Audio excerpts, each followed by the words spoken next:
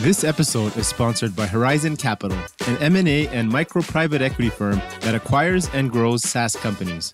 Horizon Capital only works with SaaS companies generating between $500K and $5 million in annual recurring revenue, where they help them unlock the true value of their business and scale to the next level. Whether you're ready to move on to your next startup or want to work with the right growth partner, Horizon's team will work with you to find the best structure possible. From M&A strategy to capital investments, SaaS is all they do. Simple as that. If you're a SaaS founder with less than $5 million in annual recurring revenue and are looking to sell your business, visit horizoncapital.com today and get a free valuation. If you'd like to sponsor the SaaS District podcast or recommend any guest that you think would be valuable to be on the show, visit horizoncapital.com/SaaS-podcast today. Thanks again, folks.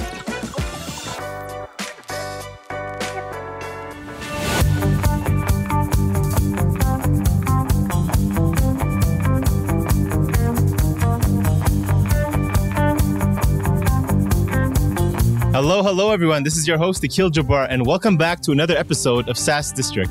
In today's episode, we'll be talking about from a startup to acquisition and how to derive value with marketing attribution. Today, we have our guest, Max Kremer, joining us. Max is an entrepreneur, technologist, and the previous co-founder of Datastay, which is an on-demand web PLM software for SMBs, which then got acquired by Autodesk.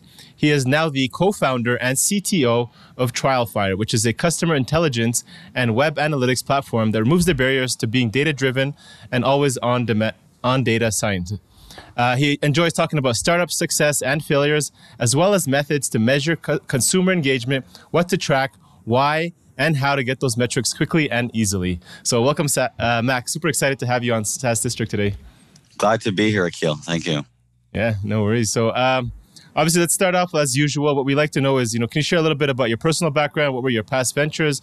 And then what was your core motivation after you exited your first company to launch your now company, which is Trialfire?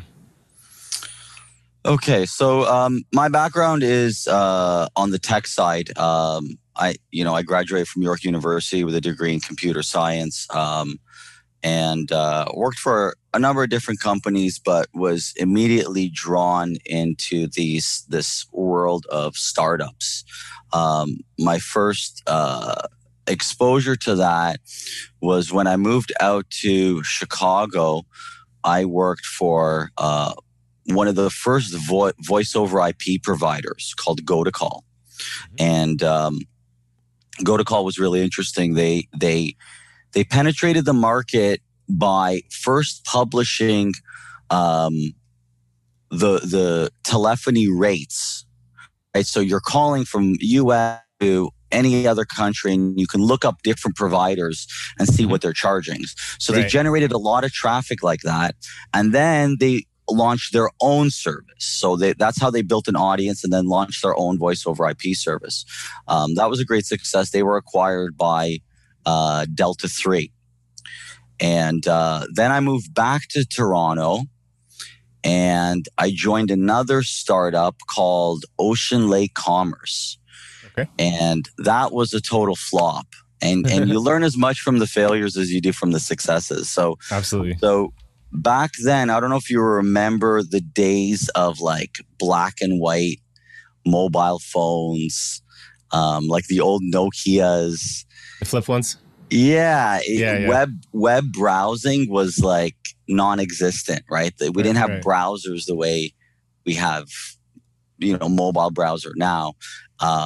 So it was all black and white. And we built sort of this transcoding engine that would take any regular laptop or wired site and transcode it to WML, wireless markup language, which was like back then that was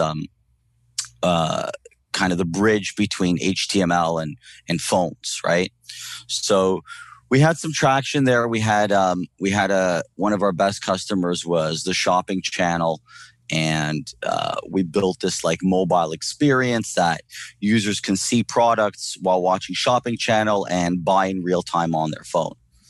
But it's that technology was easily disrupted by the evolution of mobile devices, right? So Sure. obviously you don't need something like that anymore. It was kind of like the cassette era, right? Between records and CDs, right? So that eventually kind of flopped, and I went to work for a couple other large corporate companies. I did some work in online banking, and then eventually started Datastay.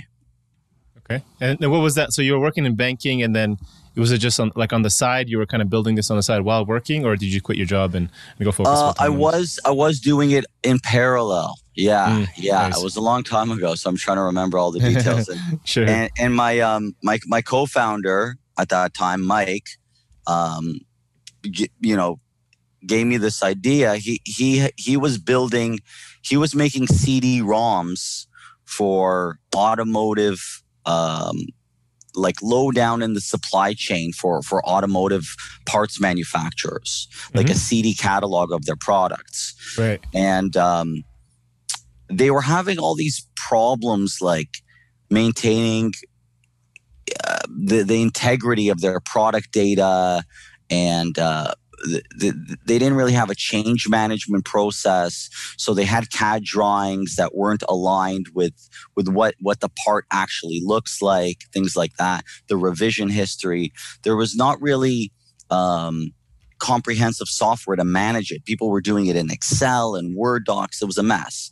So he built like something for a company called Federal Mogul. So I don't know if you know Federal Mogul, but I'm sure you've heard of like Champion spark plugs, and that's the umbrella company, Federal Mogul. They have a whole bunch of automotive brands.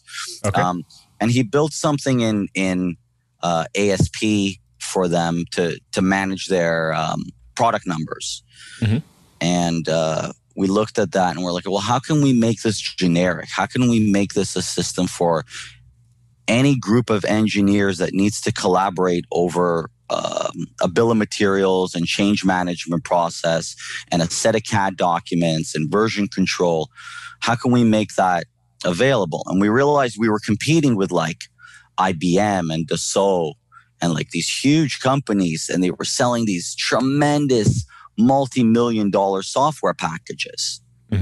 And back then, this is the emergence of SaaS, right? So we're like, okay, well, we'll just have a web app, and we'll make it multi-tenant, and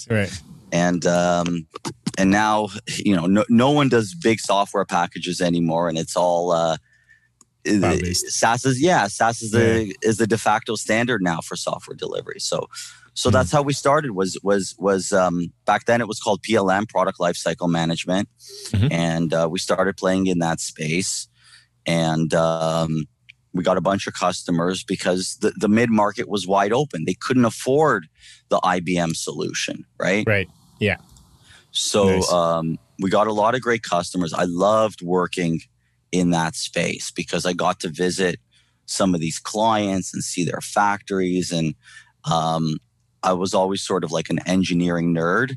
In my spare time, like I take apart motorcycles, put them back together, build choppers, things like that. So that was really cool for me.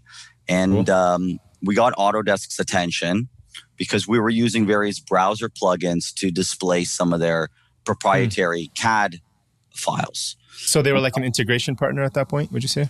Kind of, sorta. And then they're like, yeah, we want to buy you guys. Nice.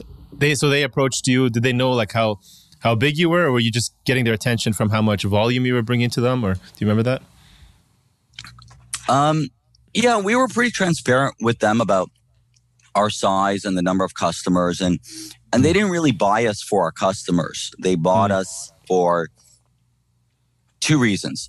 Okay. It was the technology and the SaaS or cloud-based service delivery mentality, right? We kind of we were one of their first SaaS acquisitions, right? They were still in the era of like licensed CD-ROMs of software. Right. And we kind of inoculated that company with this mentality of a monthly licensing fee per user per month, cloud delivery, and wow, that was amazing. Watching that change in a company that big was just phenomenal. Nice. So then at that point, they liked your technology. They liked kind of how it integrated, the SaaS, what it was. Was there anything else that, like from your perspective, so they saw some key kind of integration, or they saw the value of the product. From your perspective, what was your motivation and kind of the experience that you went through? Can you share a little bit more about that at the exit stage? Like, was it just the number made sense and you're like, or was it Autodesk? Did they give you something that you'll continue working with them, or you just wanted to move on to something else? And it was a few factors, right? I mean, of course, you have a software giant like Autodesk come and approach you. That's there's definitely the wow factor there. Okay. But like I said, I loved working in that domain. I love working in that engineering space. So that was a big factor. Yeah, and I think we just jived with the people, right? Their corporate culture is great. The people from that team who took part in the acquisition, and then of course what later became my boss at the company at Autodesk. They were just great guys, and we really gelled. Cool. So the working relation, of course, the number made sense. And also at that point we were kind of struggling to grow, right? We were still kind of growing organically. We didn't really look too much into like raising a proper big round. We were angel funded. Okay. But we still owned 80% of the company at that point of the Autodesk acquisition. Yes. And yeah, it was hard. It was hard getting new customers. It was a really long sales cycle because to adopt PLM into an organization, you're really changing the status quo. So you have to get huge teams on board, engineering, quality assurance, management. So the sales cycles were, 6 months to a year. It was brutal. So yeah, it was time for a change. We were sort of feeling the fatigue of slogging through the mud, and this kind of gave us a rebirth. Got it. So now your exit from this. When was this? In 2000? Like how long ago was this? This was in 2012. 2012. Okay. Yeah. And then I think that's when you also, at what point was there you saw that opportunity to start Trialfire? Tell us a little bit from that, that exit. You probably had some time to kind of, process that experience. And then, do you drum up, say, okay, I'm an entrepreneur. I want to get back into the game. And do you see this problem so clearly, or how do you kind of move to that next stage of launching Trialfire after that? So after about 2 years at Autodesk, I think I just got too comfortable, which is a weird place to be. I never knew that about myself, right? It was sort of a little bit of a voyage of self-discovery. But it was a great job, and I can't say enough good things about Autodesk. But I spent a lot of time in meetings, and I'm more of a doer, and I just I guess I wasn't challenged enough. Sometimes you don't appreciate the value of hardship until it's gone. I know it sounds like, I'm a sadomasochist and I like pain, but you kind of need that. You kind of need something to overcome. That's how you grow, right? Yeah, exactly. Yeah. And the idea of Trialfire actually came about from Datastay. And then later at Autodesk, we saw a problem that actually was magnified as the company grew under the Datastay, under the Autodesk umbrella, rather. And one thing we struggled with as part of the sales cycle at Datastay, and then again later at Autodesk, was understanding user behavior. You have a bunch of free trials going on. You have a SaaS product. You got a bunch of free trials. how do you know where the low-hanging fruit is, right? How do you analyze user behavior and figure out, okay, these guys are engaged, so let's go after them. These guys, they're kind of just like poking around in the product. And there wasn't really a way to do that, right? Google Analytics, still the de facto standard for analytics. It's crap.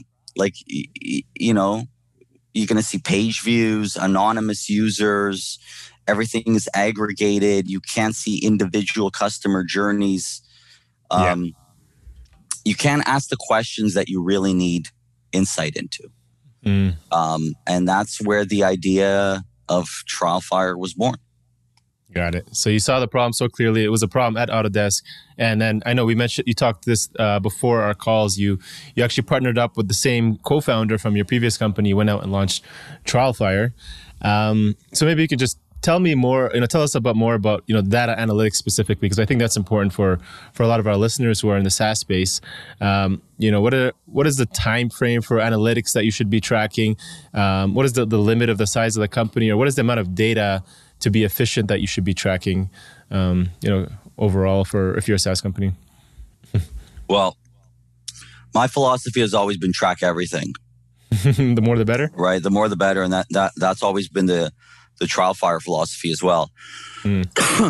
So that was one of our early differentiators, is we, out of the box, tracked every single click, every single keystroke, every single form field, scroll depth, everything. We figured, okay, let's get this fire hose of data, and then we'll worry about how to make sense of it.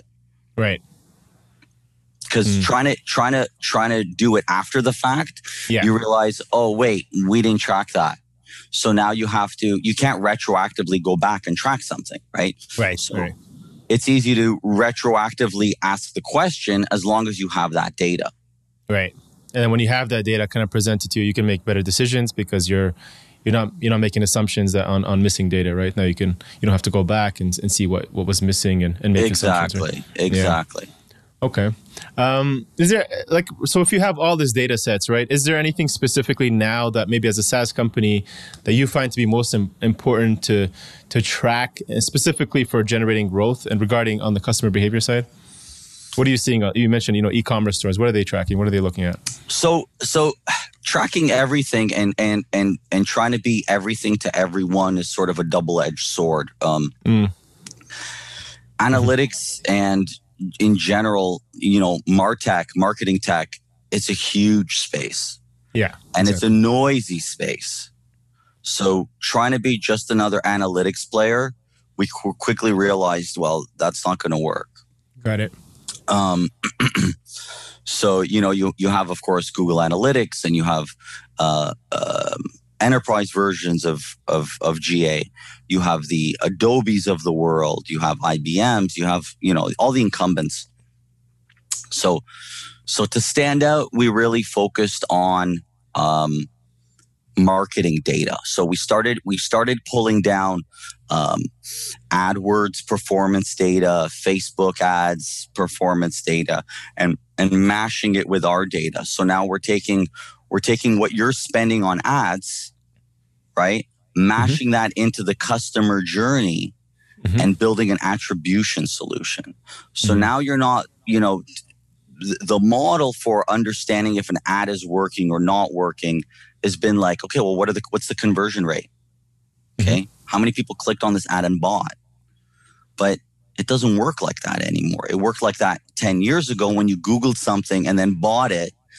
But now the way people shop online is completely different. They go on Facebook, they'll click an ad, then they'll watch a video on YouTube, then maybe they'll subscribe to a newsletter, and then they'll get an email, and then maybe you'll retarget them, and then they'll buy. Exactly. So all that journey, and you're still giving credit to that retargeting ad that converted them, right? You have to measure your entire funnel. Right.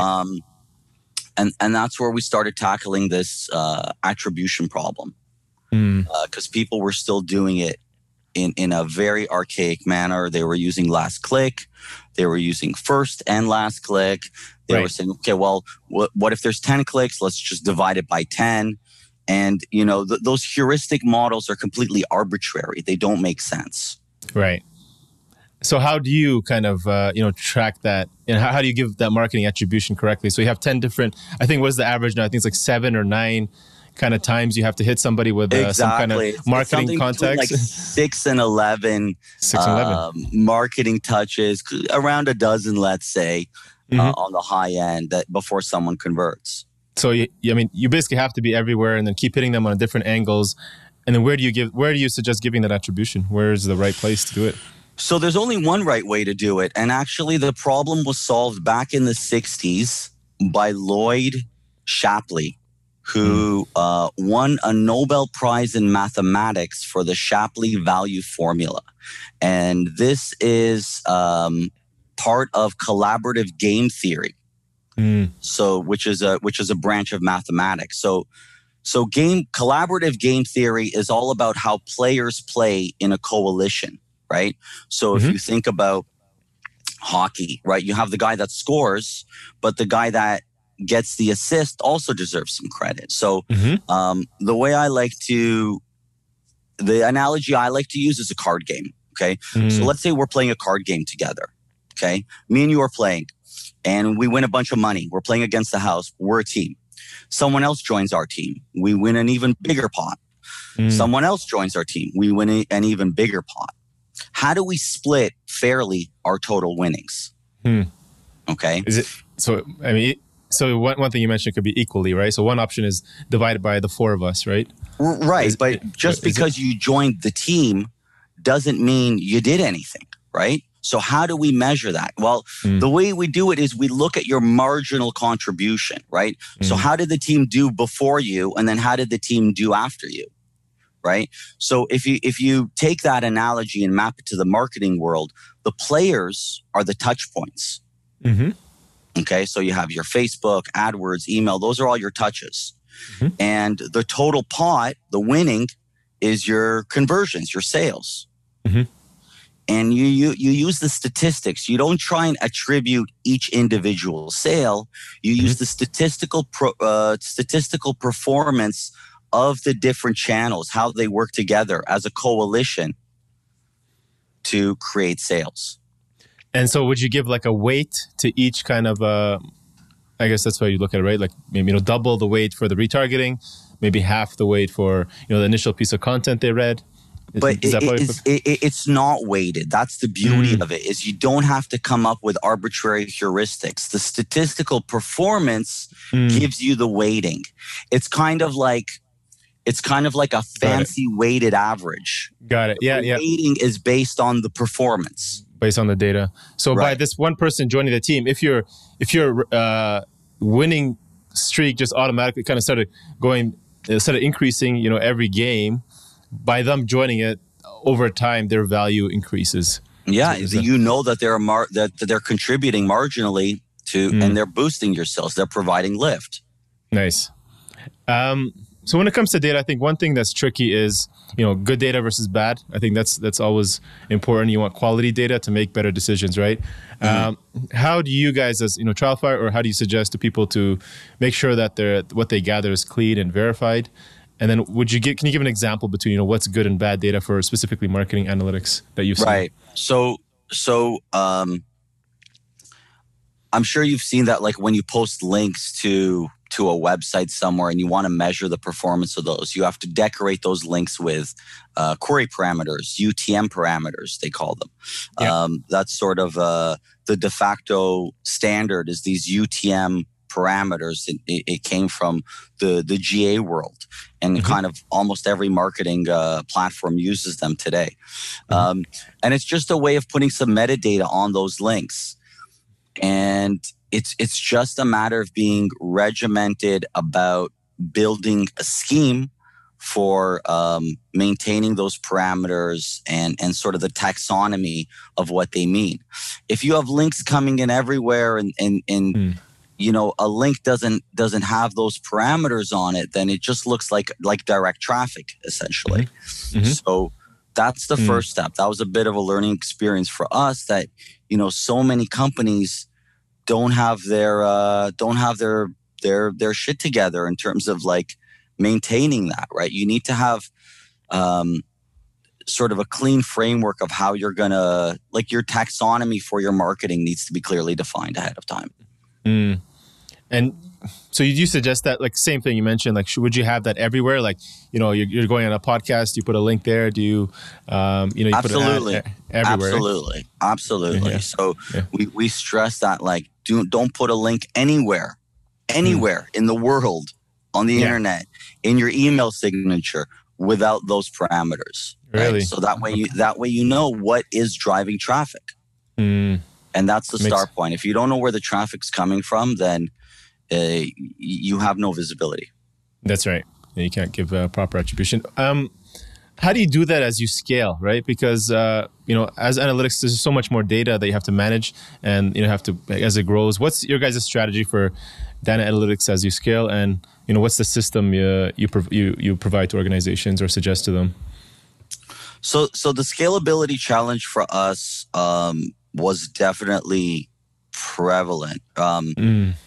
If you think about a fairly decent size organization with a lot of traffic, and you're talking about capturing not just every page view, but every single click and every single keystroke, then you have a lot of data.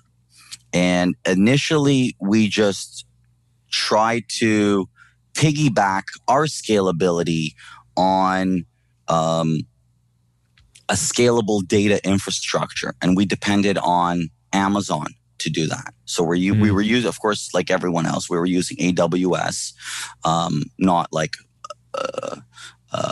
a server under my desk or anything, right? So everything was on the cloud, but we started to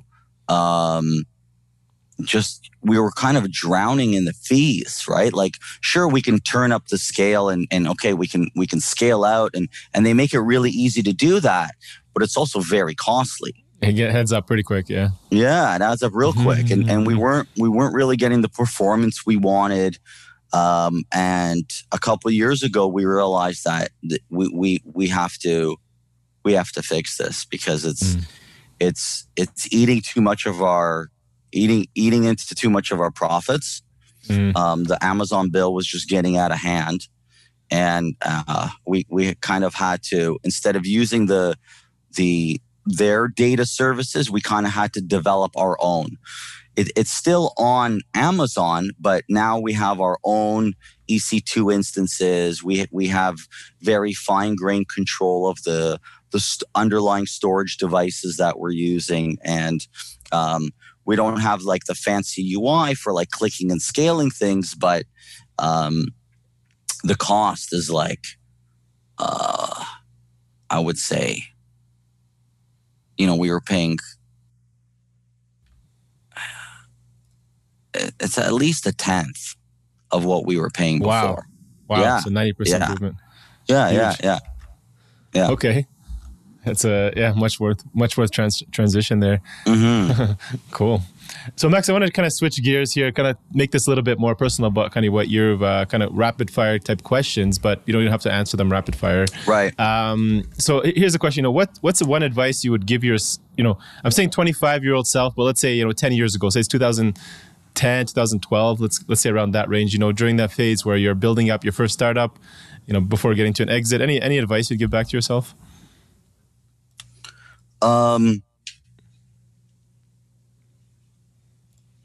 Or something you wish you had known, just like if you for business. Yeah, I wish that I was better at developing a sales and marketing program.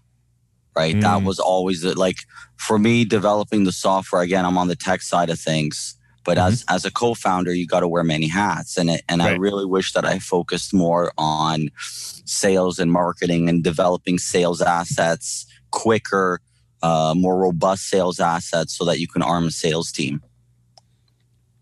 You would have done that. So you're more of a technical founder, right? You're a CTO. Do you feel you that would have been a good fit, though? I mean, not playing to your strengths, rather than having say your co-founder being his strength. Versus you trying to develop and learn how to do that? Or is it just because you want it to be more kind of? I think you have to. I didn't really have a choice, and I kind of didn't put as much emphasis on that as I needed to, and especially now, like, you know, as we talked about earlier, you know, SaaS and cloud, it's how everything is delivered now, right? And it's very hard to differentiate yourself on features now. Nobody cares about features, right? So you really have to resonate with customers, and I think I've gotten a lot better at that, but maybe grudgingly. Sure. So there's definitely an importance in not just building features, but really understanding product market fit and how to deliver a message that resonates with your potential customers. And what would you say are some of the challenges you're facing today in terms of growing and continuing to scale Trialfire? Well, I alluded to some of them earlier, like the size of the marketing tech space is just huge, and it's very, very noisy, right? Like, you know, if you try and search like how to be successful with digital marketing, you'll get inundated with videos and tips and blogs and, well, what software should it, like, there's a million options for marketing automation and email and this and that and customer journey. So the challenge was really finding a niche, because trying to be an analytics tool, no, that's not working. So we had to pivot a couple times, and I think we nailed it, because the attribution challenge is real. Right? If you can't figure out how to measure your return on ad spend correctly, then you don't know what levers to turn up or down. You don't know which bucket to put your money in. Exactly. So you know, you have these companies, and they're spending tens of thousands of dollars monthly on ads, and they're burning money in a lot of cases. Right. Yeah. So kind of fine tuning on being as specific as possible and getting that niche right, I'd say is the most important thing. Nice. So speaking about attribution, you know, you do it with marketing. On a personal level, would you say there are any, you know, books, mentors, people you follow, you know, maybe 3 of them who you say have been instrumental to your success over the last few years that you can give credit to?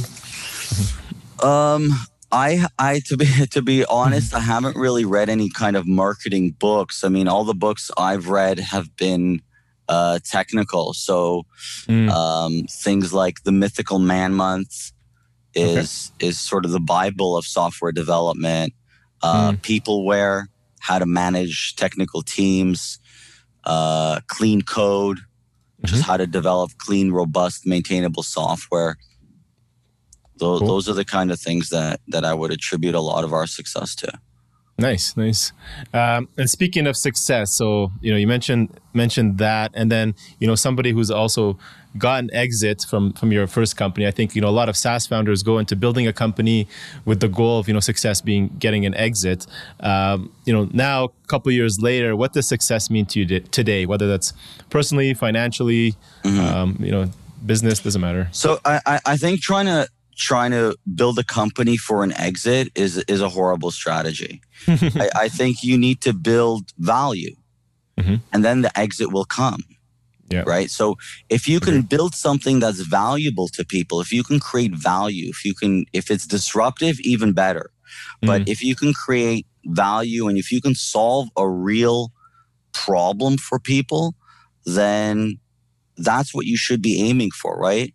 And then if you grow that, if you scale that, if you get attention, then the exit will come. Right. So what does success mean to you? I'm assuming that, you know, that exit isn't your main tracking point of success. I mean, it's of course it's something I think about, and I think about, well, who would be a potential acquirer, and how would I get their attention? But first and foremost, it's about getting customers. So definitely success for me would be a successful exit. Nice. But if I can get the attention of potential acquirers and even begin that dialogue with them, then that's success. If I can add 10 more customers in the next quarter, that's success. Nice. Love it. Yeah. Cool. So Max, going into 2021 here, what are your future plans for Trialfire, and where can the audience get in touch with you if they want to learn more about what you're working on? So the plan, again, is to focus in on attribution. I think that's going to be our bread and butter moving forward. I think we've made several different pivots, and I think this is the one that's going to stick. Mm-hmm. We've come up with a message and a solution that really resonates with customers, and they've been able to really change the way they do things and disrupt their status quo. Mm-hmm. So it's working. And our plan for 2021 is just more of the same, is to sort of fine tune our marketing message around attribution and keep going after it. Definitely scaling out our sales team. Mm-hmm. is on the agenda for 2021. And if you want to get in touch with me, it's max@trialfire.com, and you can hit us up on the website. Cool. Awesome. We'll add those links to our show notes if people want to check that out. All right. Awesome. All right. Thank you so much for jumping on SaaS District today, Max. Appreciate it. My pleasure. All right. Have a good one. You too. Bye-bye. Thank you all for watching this episode and joining SaaS District today. Don't forget to like, subscribe, and hit the bell for future episodes where we interview top leaders in the SaaS industry. If you're a SaaS company looking to grow and unlock the true value of your business, get in touch with us at Horizon Capital, and myself or one of our consultants will provide a free assessment to help you get there and hit your goals. If you have any feedback or suggestions for this podcast, please comment down below and help us improve our content for you all. Thanks again, and see you on the next one.